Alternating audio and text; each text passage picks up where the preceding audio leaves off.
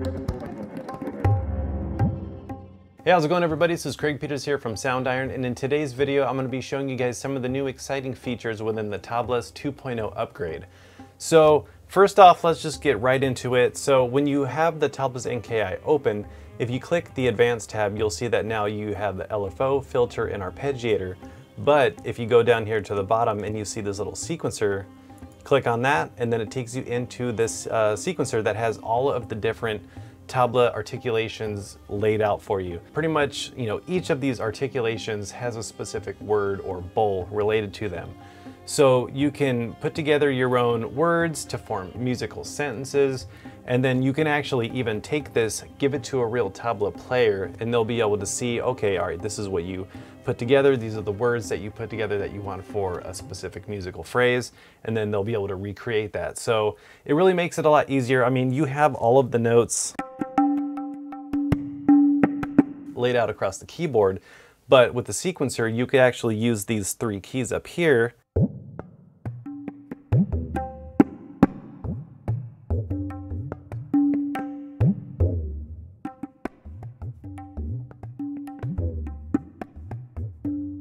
so it makes it really easy. And if you want, you could swap them out. So if, let's say, for this note or this word, you can swap it out for this. And then pretty much like if you've seen in any of our choir libraries that have the ability to switch between different phrases, it works exactly the same. So if you wanted to just start fresh, you can just plug in whatever ones you want, or if you have specific ones that you like and you want to craft a specific sort of groove and rhythm with certain accents on specific beats, you can do that too. Or one of the things I like to do is just randomize it. So that makes it really easy if you're just trying to work on the fly, you want to get something cool going, and you don't want to worry too much about programming, you can do that. And another thing that makes it really easy too is if you want to go and then turn on the arpeggiator, then you can just hold one note, and you can just keep that held and then just switch through and randomize.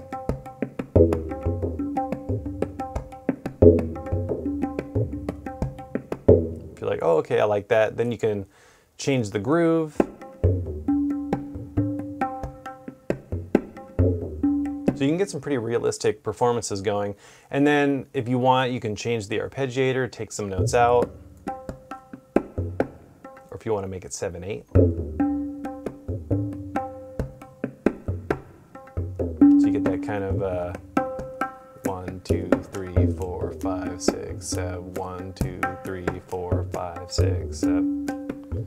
So by doing this, it really makes it easy to just hold a note, or if you don't want to use the arpeggiator and you just want to use the three different keys to make it a little bit easier, because sometimes just playing on a single key might be a little hard. So if you want, you can use all these three keys and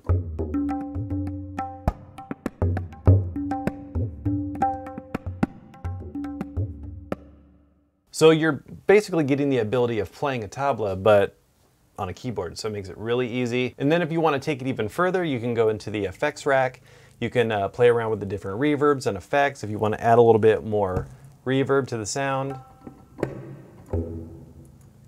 Turn on the arpeggiator, and then you can turn on the filter.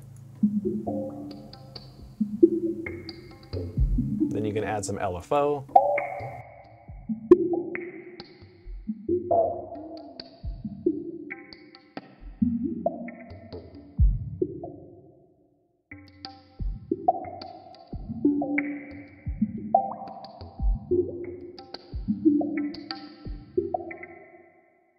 And there you have it. So yeah, a really exciting feature that allows you to get the most out of the library, and it's really musical and really fun to use. So if you want to learn more about Tablas, make sure to go to soundiron.com. If you're a previous owner of the library, learn about how you can upgrade. And thank you so much for watching, and we'll see you in the next one. Take care.